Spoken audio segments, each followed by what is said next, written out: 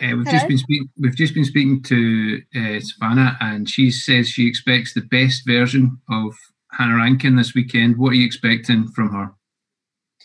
Yeah, I'm expecting exactly the same from her. This is a big fight. It's her first step up in class, so I'm expecting the best Savannah Marshall to turn up. So I think the fans are going to have a fantastic fight on their hands. How difficult has the delay of the fight been, just from a preparation point of view, but also from a mental point of view? I think it's actually been fine for me. There's been no problems. Just ramped up the training again. Kind of did that whole sort of groundhog week. So you did like the last week of training again. So for me, there's been no changes. It was just, a little bit more of a delay. But, I thought this fight was inevitable anyway. So I just had to wait it out and be patient. So, happy. And lastly, for me, just you mentioned the fans there. Obviously, no fans at the venue itself. How frustrating is that as a competitor? For me, it doesn't make any difference. I mean, coming from my musical background, I performed in massive auditoriums with like huge audiences, and then I performed to like two people, like my mom and dad, when I was doing the solo performances. So for me, it doesn't make any difference whatsoever. And having a chance to have seen that in the last bubble, I know what it's going to be like. I know what it's going to feel like, sort of vibe and stuff. So yeah, I'm feeling like it's not going to make much of a difference. Obviously, if we were at home in Scotland, I would be gutted to not have fans, because obviously, all my family and friends would be there and be making a lot of noise. But yeah, as it is, no problems for me. Thank you. No problem. Thank you. Arif, do you want to jump in next? You might be on mute. There we go. I'm fine with this one. Thanks. Okay, no problem. In that case, we'll pass over to Ryan Elliott from Boxing Social. Hiya, Hannah. Thanks for joining us. Just a couple of questions from me. Look, you were pleading with Savannah to stay on weight following the postponement of this fight. Was there any real concerns with you that this fight wouldn't get turned around so quickly? No, I think I was actually really impressed that they managed to turn it around so quickly. I wasn't expecting such a quick turnaround from Matchroom, but massive thank you to Eddie Hearn and Matchroom for sorting it out. Obviously, there's always the concerns at the moment with the COVID situation that things are going to get cancelled last minute. So to be on the very next show is massive. So really excited. And also, it's the Usyk Chisora undercard. What's not to be excited about, Absolutely. Now, Hannah, one thing I wanted to touch on, you've been in with plenty of top names in your career. You've been the distance many a time as well. How important is professional experience in this fight, in your opinion? Oh, I think it's massively important. When you're fighting for the championship distance, I've done it quite a few times now, you just got to know how your body reacts. You got to know how it's going to feel when you're in those last few rounds, how you've got to push yourself. And I think that's a massive advantage on my part for this fight. It's something that Savannah's not really experienced yet. So I think it's going to make a huge difference on the night. Now, this fight is joining a growing list of all-female domestic fights that are sort of capturing the imagination a bit. I know you'd be happy and dying to have your fans in there if possible, but even though it's behind closed doors, what has the response been like back home? Oh, response has been amazing.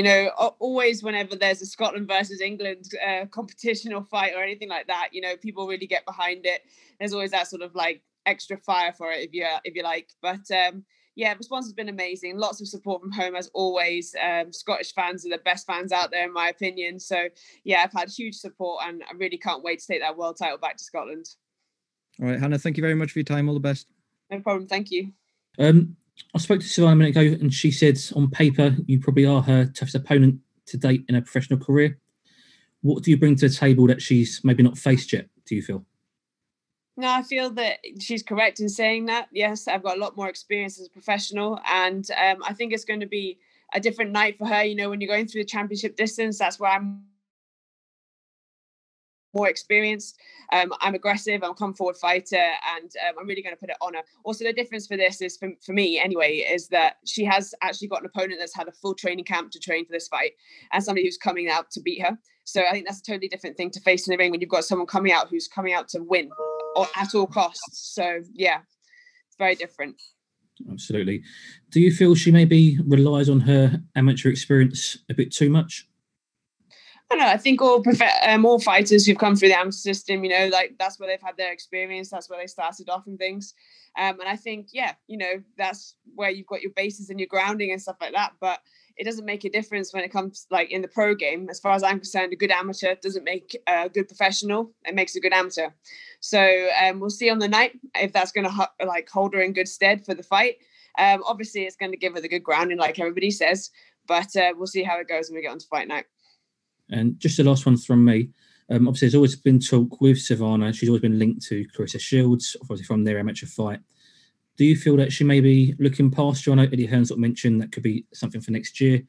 Is that a sort of carrot being dangled that may be looking past yourself? And yeah, I definitely think, when it comes to boxing, we all know you shouldn't look past what you've got in front of you. It's the most important rule in boxing. So I kind of hope she's looked past me and she's underestimating me and she's hoping for that big fight with Claressa, because all I've got to say is that she's not getting through me on Saturday night and I'm taking that world title home and there won't be a fight with Claressa. Perfect. Thanks, Hannah. No problem. Thanks, James. Next up, I'll pass over to Ron Lewis. Hi, Hannah. Hi, Ron. How you doing? Oh, yeah, I'm very good, very good. First off, when the fight was off in Peterborough, why did you make the decision to stick around? Because a lot of people, obviously, when you've been training hard, the last place you want to be around is an arena where you're not boxing. Well, firstly, my very good friend Ellie Scotney was making her debut, and it was a real blessing to actually be able to watch that. Not anybody else has got to see it in person. And when she first announced that she was signing with Matchroom and she was going to make her professional debut, we were all like, yeah, we'll be there at the fight. And then it just so happened to turn out that we were on the same card, but I still wouldn't have seen the fight had I been fighting. So I took that as a blessing and a real positive option that I could stay there and watch that and be there to support her. Also, it's a great opportunity to see how everything's run behind closed doors. It's a brand new experience for everybody. So I think that having that sort of dry run definitely gives me a mental advantage because I know exactly what it's going to be like on the night. So that was my main reasons to stay. Obviously, you've got a separate career. You're not like a builder or whatever. You're a professional musician, and that obviously takes a lot of practice. Do you actually? How much time at the moment do you get to practice? And do you indeed take your bassoon kind of everywhere? I haven't got it here in the bubble with me, if that's what you're asking. No, I do have it at home a lot. And we've had this obviously as a bit of a sad time recently because obviously with COVID, we've not been allowed to perform. We've not had big concerts to be taking part in. I had lots of concerts lined up just before we went into lockdown. So quite disappointed not to be doing those. But yeah, when I'm focused on fighting, obviously, especially with something like a world title on the line, that becomes my first and main priority. But during lockdown, I had a chance to work with all my students online, of course, and work with my quintet, and we put some things together. And it was played over for kids in a school. So yeah, we still got to get the playing in, but it wasn't the same as actually performing live. So, but it's not with me here the bassoon's not here with me in the bubble. Wouldn't that be the ideal time, the hour between the test and when you're locked in your room to actually be blasting some scales down to the people in the next door room, things like that? To be honest, I'm sure they'd really enjoy it. It'd be something different for them all. I'll have to think about that next time. I never even thought about it. What sort of shows did you have? Did you actually have lined up? Sort of concerts? Do you have any tours lined up at all? No tours lined up this time. It was more to do with because it was literally right before Easter, and that's a really busy time for musicians. So I had a lot of big Easter shows coming up and big concerts and things, and more to do with that time of year, religious ones as well. So yeah, it was quite sad not to be taking part because some of the repertoire at that time is really beautiful to play. So yeah, very disappointing. Excellent. Thanks, Hannah. Speak to you soon. No problem. Thanks, Ron. Cheers. Thanks, Ron. Any more questions from anyone? I think we've got Mark Staniforth from PA. Hi, Hannah. How you doing? Hi, Mark. Good, thanks. I just wondered to what extent you took an interest in that first wave of female Olympians that Savannah was obviously a part of, and did you ever feel sort of envious that you might have wanted to be a part of it? No, I didn't. I came to boxing later on. There was no opportunity for me to have gone into it and become an Olympian. That was never a route that I was I saw myself going into. I came to boxing later. I was actually doing it for fitness, and then I went into white collar and was doing some of it for charity. So for me, it was something when I decided to turn professional, I just really wanted to see how far I could take the sport. And I became world champion last year through a lot of dedication and hard work and a real love for the sport. So for me, it's all about seeing where I can go with this career and see what I can achieve. And that's really what I was looking at. Never really thought about the Olympic side of things, and don't really feel like I missed out on it or anything.